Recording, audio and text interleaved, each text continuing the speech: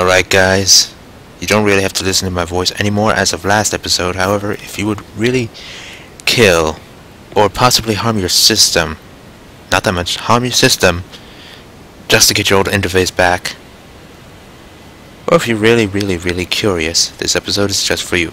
Before we do anything, you may want to make a backup of your whole setup with Deja Vu. Right there. Just if you're really cautious, I'm going to try to show you how to do this while causing the least amount of harm damage to your system. We're going to install the brand new interface known to the world as Mate. Now it's made by a single Arch user, which I applaud him for that. I really do. It's a perfect example of open source, telling everybody we can do anything that we want. However, as somebody in the Ubuntu forums pointed out, and I shall try to quote him as best I can, saying being a developer, or programmer, or whatever he said, he was either developer or programmer, he says he cannot recommend Mate because he knows that there's going to be a whole bunch of compatibility issues, and unless there are 300 people behind it, he cannot recommend it at all. Well, mates, shall we listen to him? Shall we deal with it? Or shall we show him this is open source and we can be more than 300 people?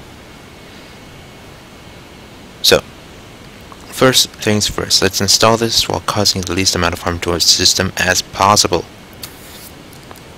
Again, link should be in the description for this. You don't have to do that part. I just opened up Synaptic Package Manager's repository section and copy and pasted that in there. Then I updated it, installed the Linux Mint keyring, updated again, and I installed mint-meta-mate via the terminal. I do not believe I had installed Mint Genome Shell extension, which will probably work for Genome Shell, which would actually be pretty cool. But anyways, it has how to do this if your installation failed. But anyways, once you've done that, log out, click on the gear, select Mate, log back in. Okay, if you haven't noticed, look around. You see things have become mentified.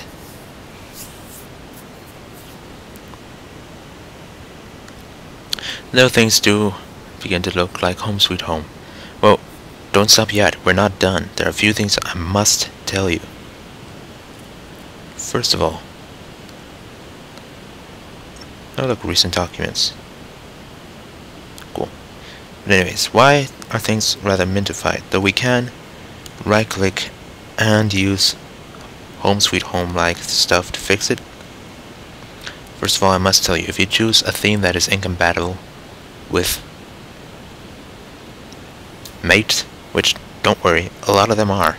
In fact, you can install your own custom theme, so find a look that works best for both you and the theme, and Mate, you and Mate. But,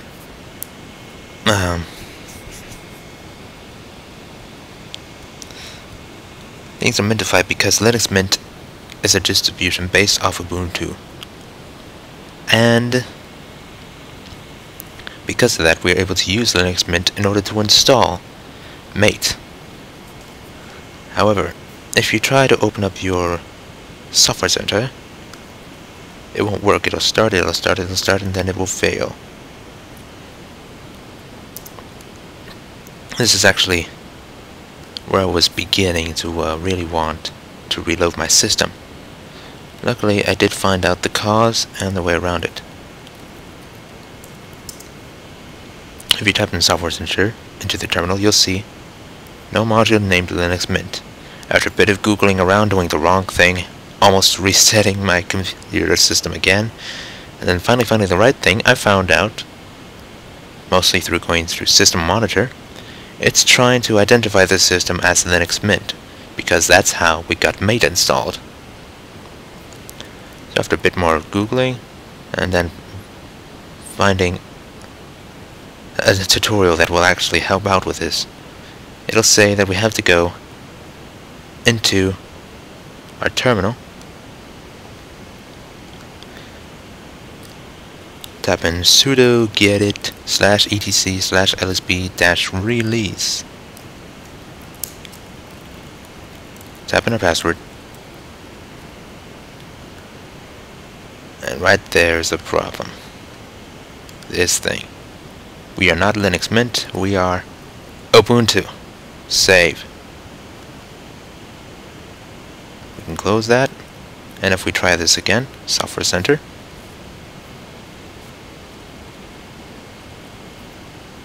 wait for it.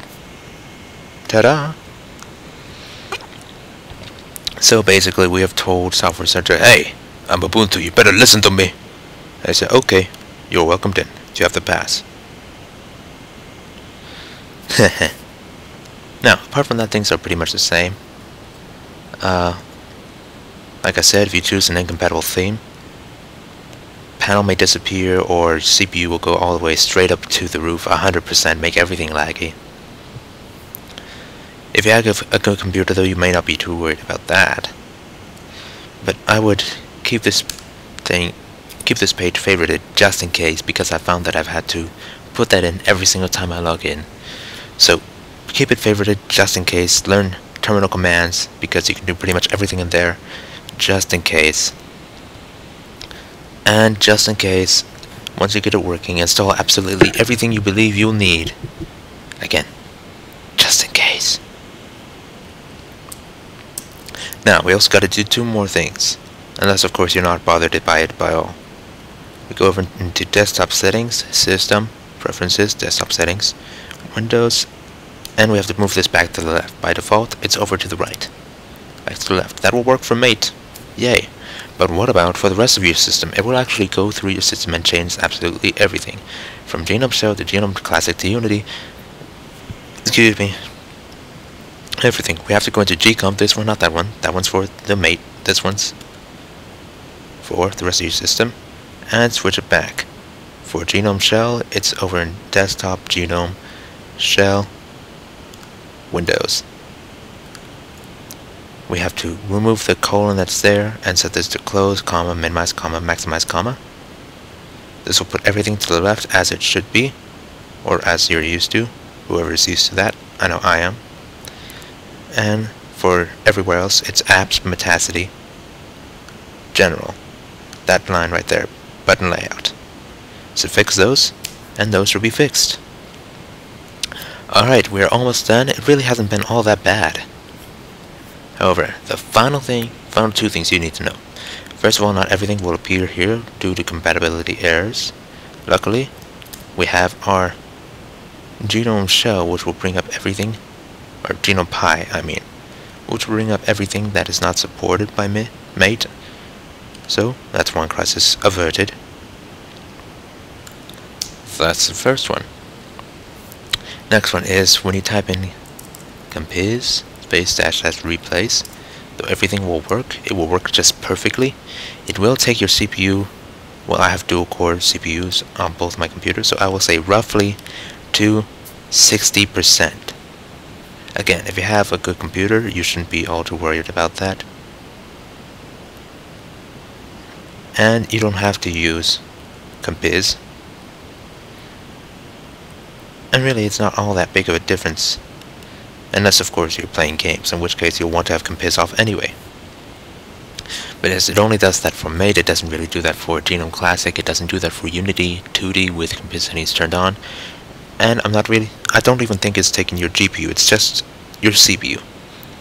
So, you want to make a note of that for those who want to get your compis working within Mate. Okay, so I actually think that's it. I hope this has helped absolutely everybody. Thank you for watching, and if you've stuck around this long, I have a special treat for you. This cool thing that you can do to your login screen.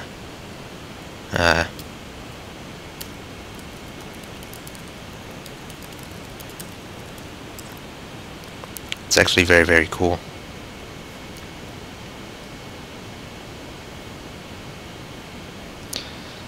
Oh yes, one thing I found out with Mate is that for you laptops you have to use edge scrolling. It doesn't have the 2-finger scrolling like it does in 11.10. So, that's kind of unfortunate. Okay, I can't really find it right now, but a link shall be in the description.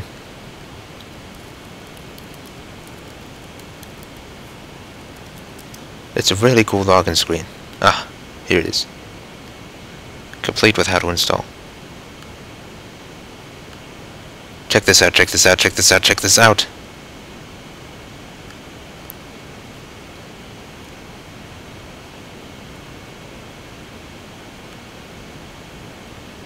Are we playing?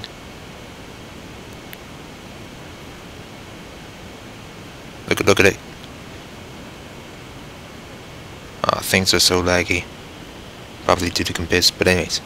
You have all these little monsters rolling around if you have multiple users, otherwise it's just one monster. You click on yourself, log in, and when you log in the other monsters will die. It's awesome. However, I recommend doing this after...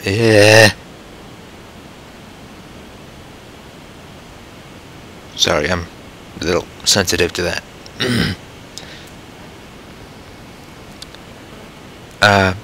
I recommend doing that after you spend at least a week in every single desktop environment. And again, you're not limited to just these guys. You can install KDE, XFCE, LXDE, Enlightenment, OpenBox, Fluxbox, all within your Ubuntu 11.10. So, again, you're not limited at all. But yes, spend a week in each and every one, find out which is best for you. Once that's done, follow these instructions. The link shall be in the description. Then we gotta go into our terminal, copy and paste that line in there, type in our password, go right here from Unity to Crowd, log out, back in, and you should have the cool login screen. When you want to switch back, just go back here and change it back to Unity. Alright, thank you for watching. You don't have to listen to me anymore. Yay! Okay, I hope that I've helped out as many people as I possibly can. Thank you all so much for watching. Yeah.